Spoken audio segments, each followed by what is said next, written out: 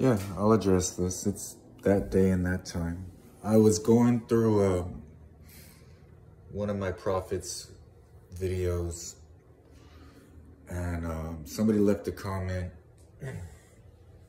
about how the church needs to stand up, the usual, and then somebody else left a comment and reply and said, no, we had our chance, we blew it.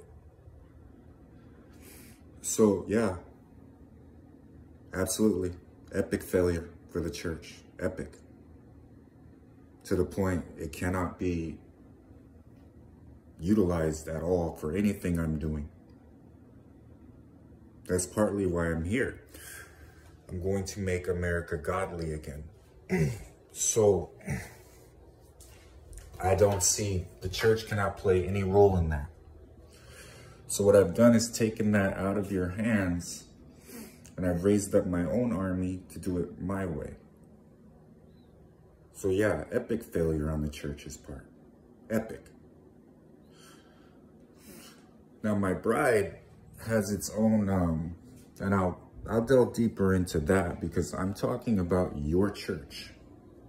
Individually, all of your churches in this country, epic failure. Every single one of them. As far as the organization and the building, whatever you're planning, I appreciate it. It's not enough. I'm gonna have to put on my king crown for a second. And it will not be enough. So I'm taking that out of your hands. I'm not even upset about it anymore. I have my team in place. We know what we're doing.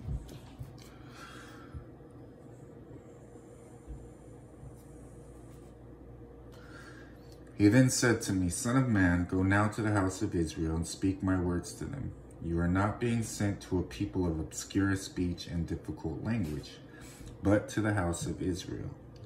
Not to many peoples of obscure speech and difficult language, whose words you cannot understand. Surely if I had sent you to them, they would have listened to you. But the house of Israel is not willing to listen to you, because they are not willing to listen to me. For the whole house of Israel is hardened and obstinate. But I will make you as unyielding and hardened as they are. I will make, so I know what that means. I keep getting these prophetic words, and the Holy Spirit says, that's the church. The church is trying to get a second chance, and the answer is no. Now my bride, it's because it's pointless, and I'm not going to give you my Holy Spirit to waste it.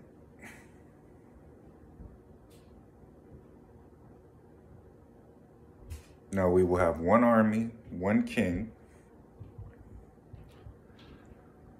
and we are all moving as one. Whatever the church is doing, I'm going to say it again. And that's your confirmation. The answer is no.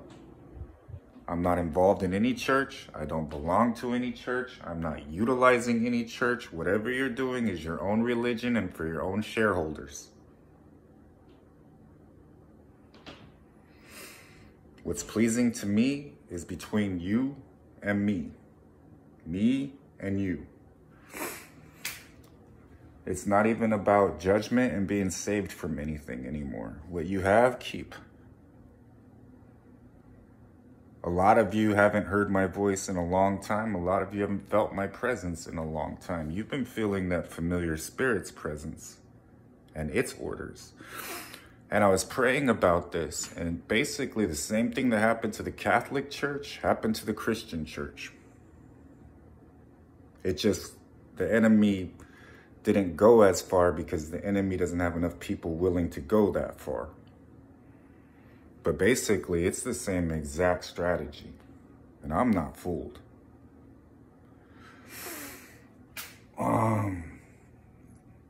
And I'm not going to get into a bad mood about it. It's just a separate religion to me. There is one way, me. No one comes to the Father except through me.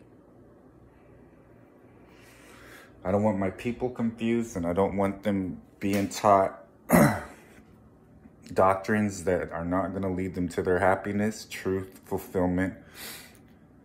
And I could go on, and I have already, so I'm not going to. All right. I love you.